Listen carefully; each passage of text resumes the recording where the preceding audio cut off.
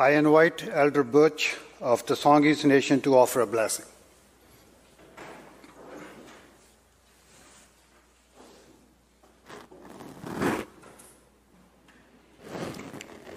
Good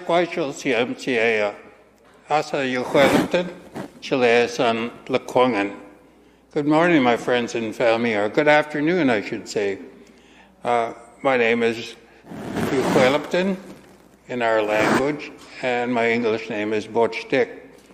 It's my honor today to be here with you, and I thank Premier Horgan for the invitation and always the recognition of the traditional territory of the Songhees Nation and the Esquimalt Nation. In our gatherings in our house, the blessing from the elders is so vital to our ceremonies. And this house has many, many ceremonies. And I think the Creator has to marvel at all the gifts that people bring to this house. And today we ask the Creator to give us more light at the end of the trail, to create hope for the people, not only British Columbia, but Canada and the world. And it seems like that hope is there, and we really understand what is happening in this world today. But I think we all long for that closeness of friends and family and community. So we ask the elders if they could give us the patience that they have. We ask the ancestors that are here for the wisdom that they have, because the world needs it at this point. And I lift up my hands to you because words of prayer are a way of showing gratitude and encouraging each and every one. That we have a word in our language called Natsamat, one heart, one mind. And it seems like the world is calling for collaboration in a big way. So, Creator, I'd like you to smile down on the circle of people and give them the courage and the energy to approach a new reality. And I thank you for this opportunity to be here today, and I wish you well. Aishkwasiam. Thank you.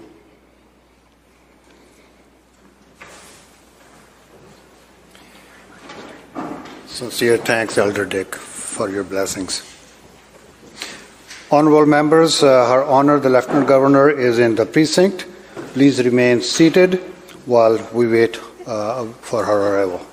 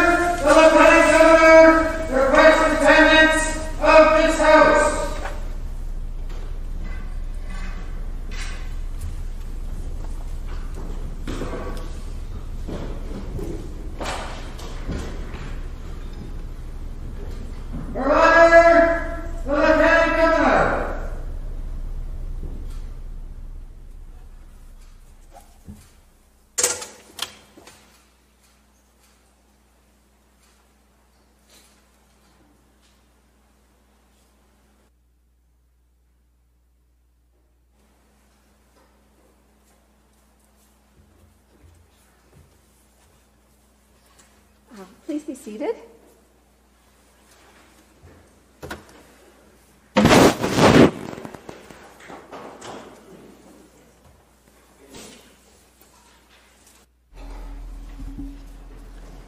Your Honor,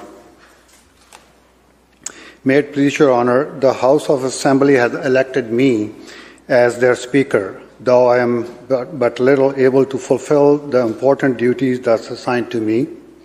If in the performance of those duties I should at any time fall into error, I pray that the fault be imputed to me and not to the Assembly, whose servant I am, and who, through me, the better to enable them to discharge their duty to the Queen and country, humbly claim all their undoubted rights and privileges, especially that they may have the freedom of speech in their debates, access to Your Honor's person at all seasonable times, and that their proceedings may receive from Your Honor the most favorable interpretation.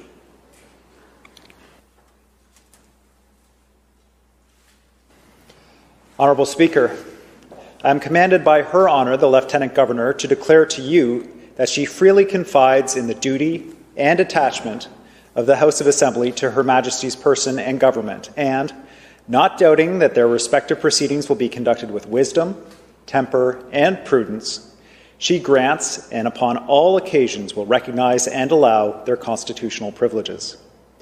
I am commanded also to assure you that the Assembly shall have ready access to Her Honour the Lieutenant Governor upon all seasonable occasions, and that their proceedings, as well as your words and actions, will constantly receive from her the most favourable construction.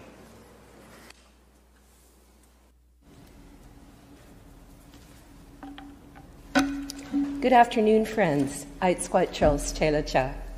We begin by acknowledging the Lekwungen peoples, the Songhees and Esquimalt First Nations, upon whose traditional lands we are gathered today. We open the 42nd Parliament at a difficult moment when the successes we have collectively achieved in flattening the COVID-19 infections curve in the spring stand in contrast with the toll exacted by the wave we now confront. It is a long-standing tradition to begin a new session by memorializing prominent British Columbians who have passed away since the last speech from the throne. At this extraordinary time, it is appropriate to focus on the almost 500 British Columbians who have died from COVID-19. We pause to mourn those who have passed, all of them taken from us by a virus that was unknown just 1 year ago. We acknowledge the grief the pandemic has caused all British Columbians, especially those who have lost someone they love. And we recognize the compounding effect of the pandemic on the parallel health emergency that is the opioid crisis. We mourn those we have lost to an increasingly toxic drug supply. They were our children, our parents, sisters, brothers, and neighbors. And their memory fuels our continued resolve to turn back the tide again, to save lives, to get people treatment, and to end this terrible crisis. While COVID-19 threatens people of all ages, our elders are especially at risk. Seniors infected by COVID-19 are more likely to end up in the hospital and, sadly, much more likely to die from it than younger people. Those whose health is most endangered by this global pandemic are the same people who have already been through their share of hard times. They faced challenges they did not always choose, but they carried on with an eye towards a better future. Now it falls to us to do the same. This moment calls on all of us to show resiliency, to look out for each other as those who came before us did. We did not choose the challenge of COVID-19, but we are meeting it. Healthcare providers have worked themselves to exhaustion and put themselves at risk to care for others. So many other workers have kept our supply chains running and food on our shelves. Teachers and educational support staff are keeping our classrooms and childcare centres open so that children can continue to learn, grow, and make connections with friends. Most of all, ordinary British Columbians have made extraordinary efforts and sacrifices to keep their communities safe. Overwhelmingly, British Columbians have united behind frontline caregivers and workers and continue to reject those who would divide us. Already, we can see the signs of better days ahead as science and research lead the way with new treatments and vaccines. As we gather here today, we recommit to putting our shoulders to the wheel and working together to make those days, those better days, a reality as quickly as possible for everyone. Focusing now on beating the virus will allow British Columbia to move as quickly as possible to address our economic recovery. By investing in people, strengthening communities, and supporting jobs and growth in a clean energy future, we can build a recovery for everyone. All will be guided by this government's core principles, including climate action and reconciliation with Indigenous peoples. Nothing is more important than the health of your family. While the scale of COVID-19 means that we use numbers to understand its spread, behind those numbers are real people and real families. Families grieving a parent or grandparent who died without their children by their bedside to comfort them. Others unable to find solace in the rites, sacraments, or ceremonies of mourning. Even for those who recover, COVID-19 can mean weeks of pain, fear, and uncertainty. Your government's priority in the fight against COVID-19 has been and will remain protecting people's health. In the spring, government acted decisively. In a matter of weeks, the government of British Columbia worked with the federal government to quickly close the border with the United States. Addressed outbreaks in long-term care by limiting workers to one facility and providing supports for safer visits for families. Acted to provide appropriate care in Indigenous, rural, and remote communities. Postponed non-urgent surgeries to prepare for the initial surge of hospitalizations. Secured the large amounts of personal protective equipment our frontline workers need to keep our health system safe. And worked with public health officials to implement a strategic testing and contact tracing strategy to limit outbreaks as they emerged. In the early fall, your government rolled out additional plans, including hiring 7,000 new frontline healthcare workers, including healthcare aides, to help ensure seniors get the high-quality care they need and deserve, and hiring approximately 1,000 people to work as contact tracers to help stop further spread in the community. The steps taken so far have saved lives. However, as we face the latest wave of COVID-19, we must do even more. In the months ahead, your government will build on the measures already in place. Some programs will be extended or expanded, and new ones launched. First and foremost, we will continue to support people, communities, and businesses to implement whatever public health protections are necessary to address outbreaks. Preparations are underway for when a vaccine is available. The focus will be on distributing it to British Columbians quickly and safely, beginning with those most at risk. A new hospital at home initiative is ramping up across the province that allows patients to receive medical services in their own homes, helping to reduce congestion in hospitals. Your government will also move ahead with a healthcare plan based on 3 main goals. Faster care, so patients will have shorter wait times for the care they need. Care closer to home, so more people will be able to receive care in their local community or even at home. And more personalized care to make it simpler and less stressful for patients and their families to navigate the healthcare system. Your government will take action on faster care by adding more MRI machines in high-demand areas to reduce wait times, training, recruiting, and certifying more skilled healthcare professionals, and bringing in new approaches to build on the success of our surgical renewal plan and an increase in diagnostic procedures. Government will ensure that patients get care closer to home by delivering 10 more community-based urgent primary care centres in more communities and building and modernizing hospitals. And your government will develop more personalized health care by expanding primary care networks and refocusing on rural health care. It will also work with health employees and unions to hire a workforce that better represents the communities it serves. Keeping seniors safe and allowing them to live with the dignity and independence they deserve are top priorities for your government. Government will continue to make the investments needed to deliver better care for seniors and stability and safety for long-term care workers. When COVID-19 hit, BC was an economic leader in Canada. Our province saw robust growth, rising wages, and unemployment at or near the lowest in Canada for 2 years running. Balanced budgets and a AAA credit rating put us in an enviable fiscal position. Over the same time, government made significant investments to benefit British Columbian families, communities, and businesses, and to help make life more affordable for people. Building affordable housing helps more families find good places to live, while helping businesses attract and retain talent. Investments in childcare give children a good start in life, while creating jobs and allowing more people to join the workforce. Fixing roads and bridges shortens commute times and makes life safer, while creating jobs and helping BC businesses get their goods to market. The same applies to the investments and the necessary public health measures that keep people safe during a pandemic. These actions do not restrict economic activity. They are the tools government can use to foster it. In short, healthy people are necessary for a healthy economic recovery. Your government acted quickly to support people during the pandemic. More than 600,000 workers received help from a $1,000 emergency benefit. More than 86,000 renters got the peace of mind that came with temporary rent relief and protection from the threat of eviction. More than 200,000 people on disability and income assistance received crisis supplements.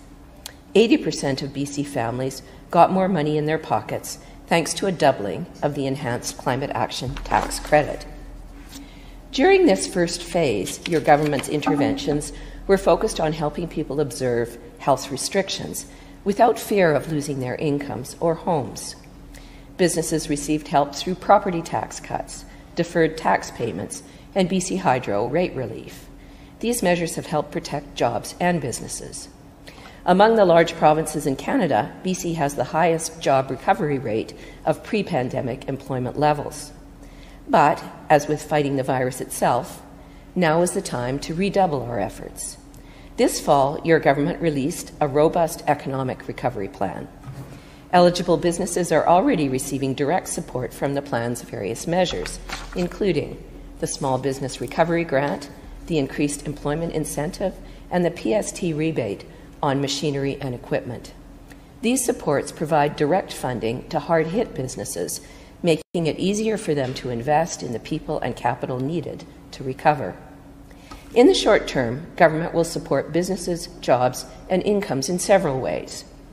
Give most British Columbian households direct financial assistance and help support economic activity during the recovery with the BC Recovery Benefit. Reward eligible businesses for hiring. Help thousands of people upskill or reskill and find in-demand jobs in the post-COVID-19 economy. Make it easier for companies to bet on themselves and increase productivity by rebating the PST on capital investments like machinery and equipment. And give renters a bit more financial breathing room. Protecting incomes and businesses will help us realize a strong economic recovery. Other actions will too. Your government will ramp up investments in transportation and infrastructure, which will stimulate growth during the recovery period and benefit British Columbians through shorter commute times and greener transportation. Expanding childcare and early learning is another strong economic development policy. By creating jobs and allowing more parents to work, childcare counts as strategic economic infrastructure every bit as much as roads and highways. In the months ahead, your government will provide millions of dollars to childcare providers to help them deliver COVID-19 safe care, and millions more to school boards and health authorities for renovations to create more spaces. This moment calls for action. The way to get through this difficult time is by following the same approach we used during the first wave. By listening to the experts, supporting healthcare workers on the front lines, and taking care of each other. This government pledges to be there for British Columbians for the long haul. Soon, members of the Legislative Assembly will be asked to vote for the appropriation of funds to make the plans outlined above a reality. Representing British Columbians in the legislature is a privilege and a responsibility. Never more so than in a moment like this. To the members of the legislature, may your commitment to the well-being of all British Columbians guide and inspire your work. And I add to this my personal thanks, my gratitude, and my deepest respect to all of you for the many sacrifices that you make for the privilege of serving us. Ananuhiluk Nushwelequins Adische. I feel so very proud of the work that you do all together. Haichka, merci, thank you.